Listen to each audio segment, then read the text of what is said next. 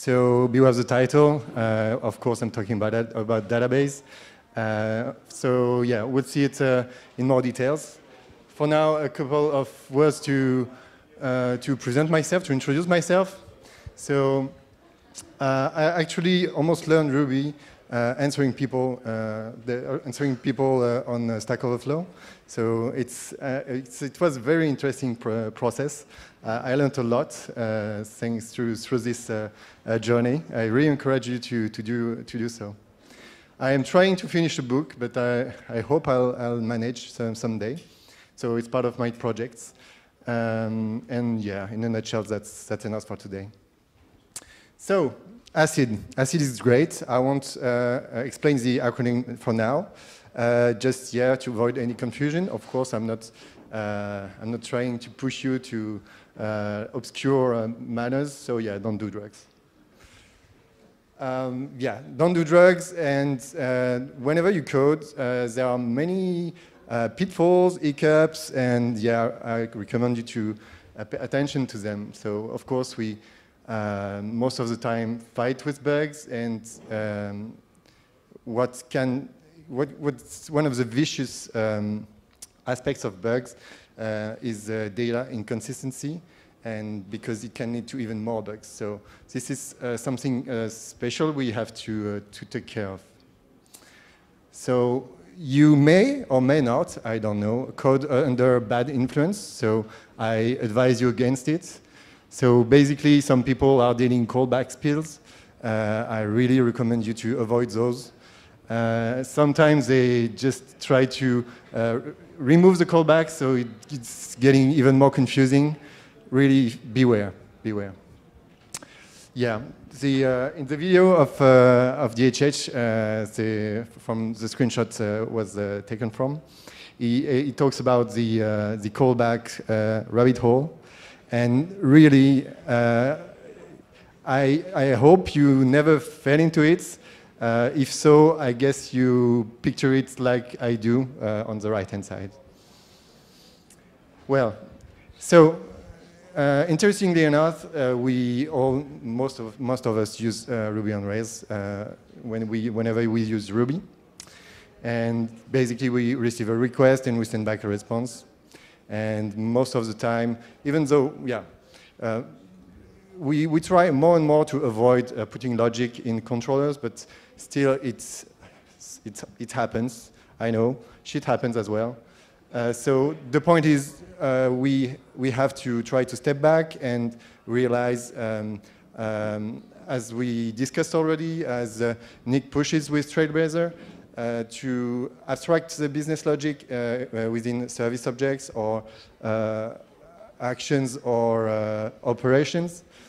So it's an important step because when we think about it, and it was a great presentation from Uncle Bob, the web is just a channel. So your app isn't web. The business logic is better abstracted out, and it's easier to read and understand. Yeah, because models, actually, they are things. It's like ingredients in a recipe. So, of course, there are things, there are objects, and this is why we like them.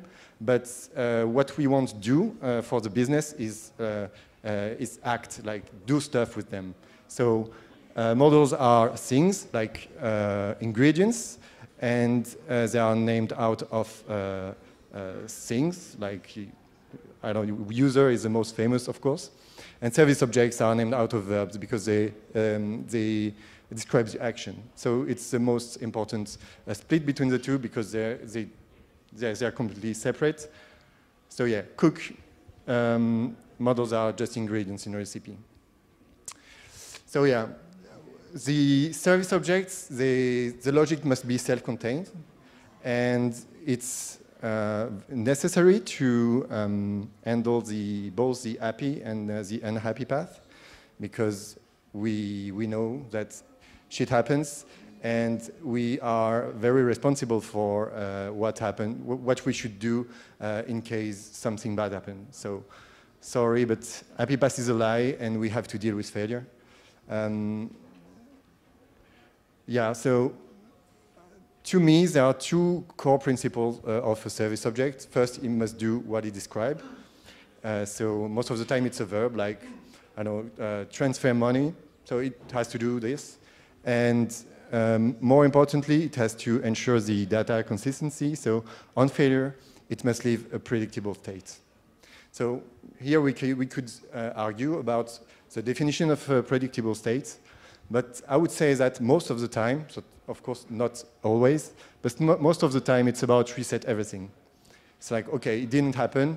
There was an error. I'm going to push the error. And I'm going to reset everything and report if something went bad.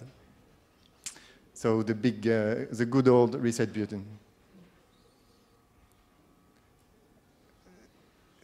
What is important is once you try to model your business logic through service objects, you may reuse them as different bricks. Like, okay, I have my create transfer, and maybe create transfer would be called by another service object, which is on a higher level.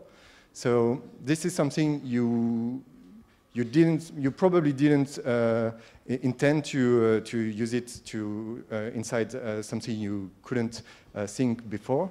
But yeah, service objects, like Lego bricks, tend to assemble, and you may end up in a situation where you call service object from service objects. And again, it's what we described just before, which means we have to roll back on error, should be applied. So fortunately, we have our database transactions. They are the key topic of this talk. And yeah, basically it begins from a begin, and then depending on the outcome, it's either a commit or a rollback. Using transactions in Ruby is that simple. So there could be different quirks or special params we could discuss, but most of the time, in a good old Rails monolith with one single database, they end up being like application.transaction, and then add your code within the block. So basically, if you're here, the data integrity is ensured, and there it means, yeah, if there was an exception, so we could discuss again about is it good or not to use exceptions, but it's not the topic today. But yeah, if you fail, then you know data has been rolled back. So what did this transaction provide? So there are two letters from the ACID acronym. The first one is atomicity, and it means that the transaction is performed completely or not at all, like simple. And consistency, the data integrity is ensured before and after the transaction. So it may include different checks you do on the data level, like uniqueness of stuff, like foreign key checks. There are many constraints you can add, but yeah, thanks to the C, you are ensured it happens. And the rollback, again, clean state in case of failure. So who cares? Yeah, actually, it's pretty interesting to think about what happens if we don't have either the A or neither the C. So without A, what happens? So without atomicity, we would end up having to write scripts to clean up after ourselves. So it would be very tedious, and I bet not that safe. And without consistency, again, we should write tons of scripts just to ensure that our data is in the state we desire. So hopefully some people, some very clever people did the database for us, and we can just rely on their great work. So we were talking about nested service objects before, and of course we can have nested transactions as well. And the same principle, well, we use transactions inside service objects, and even though even if we nest service objects, thanks to transactions, we keep the integrity. But there is a small condition to add, which is like here, this param. So requires new true. It's very important to add this little parameter. The Rails documentation explains it very well. But yeah, basically, if you want some details, check the Rails documentation, or ask me just after the talk. As a rule of thumb, you could just use requires new true all the time. It's one of the safe params you can use, and if ever your service object is wrapped within another, but you didn't plan in the first place, then well, it's ready. So, as a rule of thumb, just always use requires new true. And yeah, this is documentation. So transactions hiccups. So yeah, as I said before, what we want to do in case of error is to roll back, of course, and to report errors as well. But if we say, oh, some error happened, so I'm going to just save it in database. Yeah, but we're in the transaction, so what now? So you can't. So I'm going to show you some like little techniques I'm using to perform this. And basically, it relies on the pub/sub pattern, which is provided by a gem called Whisper.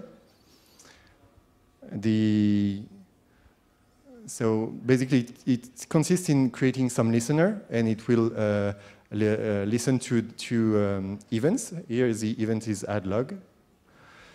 Within our service object here, we would broadcast on error and re-raise. So what is broadcasting? It's just calling broadcast, which is provided by this module. And then the trick, actually, is just to pass a function. Well, a block, as we say in Ruby, but it's just a function.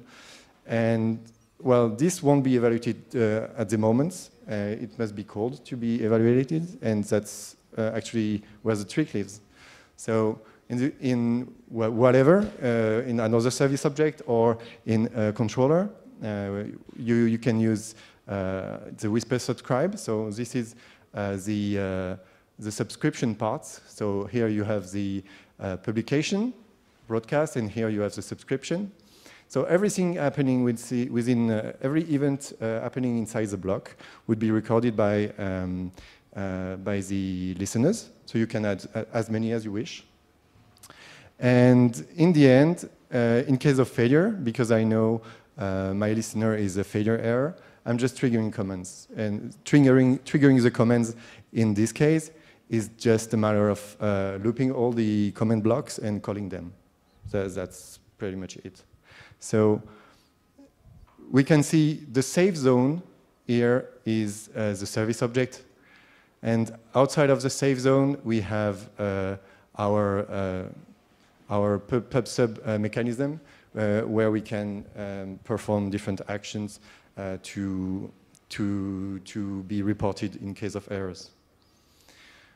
When I'm talking about safe zone, it's really important, and it also means that whenever you are not in the safe zone, well, you are not in the safe zone. It's very obvious, though it's important to have very simple stuff inside these different procs, because you don't want an exception to happen at this stage. So now we're talking about background jobs, because most of the time we need them, and they are all part of the service object. If we use something like a delay job, which is now recommended against, but for the sake of the demonstration, let's say you are using delay job, it uses a database, so it's like super easy. You are gonna save the jobs in the database. If ever there is an error, it would be wiped out because it won't be committed thanks to the transaction mechanism. It's like that simple. It obeys the ACID rule, and yeah, it's easy. And why is it that easy? It's because of the I of the ACID acronym, which is isolation, which means that the process watching the different jobs to process won't have access to the job because the different elements in the transactions are invisible from the outside of the transaction. So what if we don't have any isolation? So we would enter crazy mechanisms where we have to manage the different locks. And yeah, I prefer not even think about it because those mechanisms could be terrible and very error-prone. So what if we have Redis backend jobs, which we most of the time use now? It's like de facto solution for most of us. So of course, if you start enqueuing stuff inside the service object and the service object rollbacks, then something you wanted to do with the object inside the worker will be triggered, but the object doesn't exist in the database, so you are in trouble. So there are two options. The first one is to start programming defensively, which is like terrible to read and terrible to think about, like, does my argument exist? Is it in the state I expect? So yeah, I would not use this kind of path. Yeah, so just be aware of this hiccup. So again, one solution could be to use the same pub sub pattern which we saw before. So just say you want to enqueue some job, and these listeners must be triggered after the service object, but it's a case of success in here, so we wouldn't trigger it inside the rescue, of course. So they should be triggered here. So the whole point is my database transaction provides me with a safe haven. So we leverage it as much as we can. And for everything outside of this scope, we try to push outside. We have another problem, which is different API calls. So there is a very great talk I recommend you to watch from Katie McCaffrey. It lasts an hour, so I won't try to even sum up it there, but I recommend you to watch it. The whole logic behind it is, of course, we don't have transactions inside the API environments, but we could think about compensating requests. So basically, if I do something, I could plan in advance an API request to undo it. So it's almost the same mechanism, and it's a way to perform transaction philosophy to APIs. So how would we do it? Actually, here the trick is to say, okay, so I'm booking something. And if it succeeds, and only if it succeeds, I have to enqueue the compensation requests. And if ever the whole service object fails, in the rescue we have to trigger the listeners which contain compensating requests. So it's the same philosophy. The transaction is wrapped, it's built in our systems, and for external APIs, we can think about this pattern. Yet, it really depends on the API you're using, and not all are reliable or not, because there are some constraints. You need to have like a solid API in front of you. Basically, one of the criteria, as Sergey mentioned before, is the idempotency. So basically, if you try to post twice because you had a timeout in the first place and you don't know what happened, you just post again because you really want the stuff to be created. It must not create twice the same object. So you need a system of unicity keys, and if the create actions happens twice, then it must not create another record. It must just returns the one which existed before. So idempotency is one of the rules. again, because we have no guarantee that what we trigger in our code would be received by the external API in the same order. Ideally, well, the API must obey other rules. Basically, it must be delay proof. So what do I mean?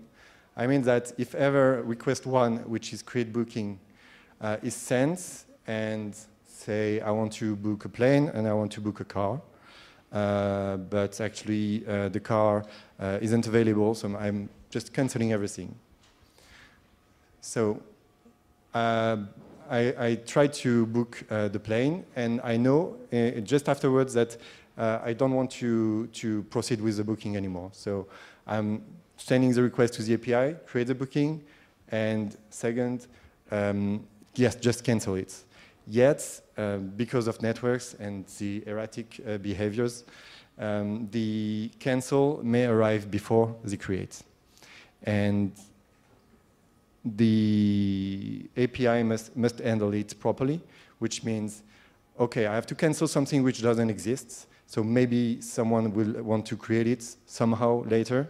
So actually the cancel will have to create and cancel, which is a little weird when you think about it, but when you are in front of real life, it just makes sense. So there are constraints with the database, with the API behaviors. Again, I recommend you to watch the video. The link is in the presentation, so it's very inspirational. So to recap, well, we have no choice. We have to handle errors because errors would lead to other errors, and yeah, it's our duty as engineers to ensure the data consistency. Of course, there is a big debate in the Ruby community. Should we use exceptions? Should we use like different ways to guarantee our flow control? There are very strong opinions, and it's quite funny to explore. So, of course, like always, nobody's right. Just do as you feel and as your team decided. It's just another debate. And I'm now open for questions. Thank you.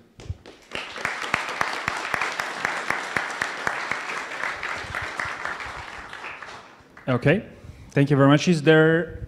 Okay, nice. That's great. Thank you for the talk. You were showing the PubSub slides, and I didn't quite understand how you subscribe to some event. With goodwill. That's great. Goodwill hunting. Make an effort, please.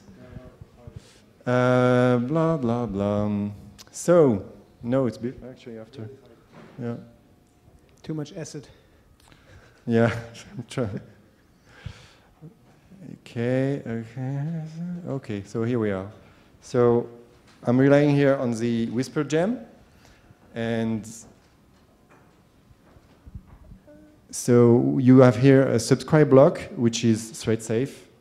And this subscribe block will take all the listeners past here. So you can add as many as you want. But where do you define who is, I mean, where do you define the listeners? Is that something dynamic at runtime, or is that something you decide at compile time? So I'm going to talk about what I do in my apps. Basically, I have an around action block for all my controllers. And inside, I just wrap. So basically, my around action would be this, and with a yield inside of the service object call, which would yield the action, and then I would trigger the commands after the action. So it's not on execution time. Well, it's during the execution phase of the requests, because I generally use it in around actions in controllers. But so it makes sense. So the listeners are basically like what used to be callbacks in. Yeah, definitely. Okay. And what is actually super cool is that because you can use them in the around action of the controller, you can have the whole context. So basically, you can have the current user, and it's very convenient. Okay, cool. Thank you. Thank you. Okay, there is a couple of hands. Thank you for your talk. So the question is, you mentioned the delay proof like problem. Yep. With API. Yeah. So do you have any like solutions in mind? How do you deal with that? So actually, this slide comes hand in hand with this one. If you start from the principle, you have a unique identifier for each request, like you do when you use payments in Stripe. Whenever you are here and you receive the cancel, you can create the object representing the cancel with the unique identifier, mark it as canceled, whatever way it must be. And then when the create happens, because we saw before 2 create in a row should not create, it would be matched by unique identifier. And then you know you have nothing to create and actually no state to change. So you don't have any like library or something in mind to easily like solve this problem? There is no particular library. I really recommend. I'll add the different links to this presentation.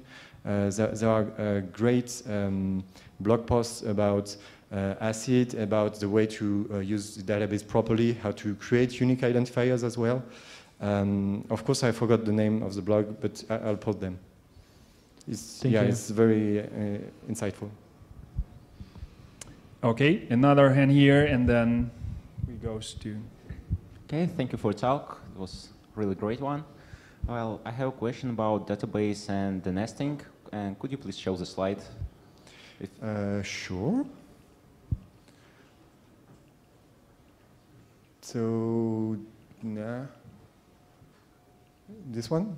Well, yeah, this one. Yeah, this one. So basically, we have nested transactions when we have nested services, right? Yeah. So well, for me it feels quite like there might be happen a deadlock, and if your process, well, if your pattern solves this, I'm just wondering, just for me it feels like there can be a deadlock when we have a nested transaction and the both transactions are locked on a single row, and both of them can proceed until the unlock happens, and they keep bumping in each other. So might this happen or not?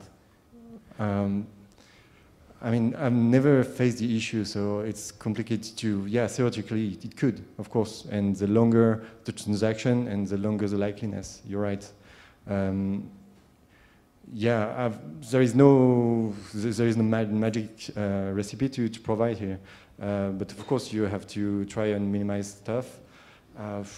Yeah, it could happen. Hopefully, I never, or unfortunately, I'm not sure. I never reached the scale where I needed to really optimize this. But yeah, the nested transaction just served me well so far. Well, we should lower the level of nestedness. Just that, I guess. Yeah, but most of the time I got like 3 levels max. It could happen more, but yeah, I didn't have the use case for now. Okay, thank you for talk and thank you for answer. Thank you. There we go. Hi, thanks for talk. I guess I missed that. Can you remind your opinion about error handling? Do you prefer to raise exceptions or to use control flow, some kind of that, maybe? So, I tend to believe that exceptions are just for exceptional situations, and we used to make a stupid joke after a few drinks with Nick about the flow control, because we embraced actually the same pattern. There is the railway programming where you have the success and error path. So it's implemented in Trailblazer now. It has been for a few years in this jam as well. So I just use, of course it's silly, but it's a gem I needed, so I did it. I use my stuff for now, and yeah, I prefer not to use exceptions. But yes, the debate is infinite. So Okay, and So no more questions. We have Benjamin. Thank you very much for your talk.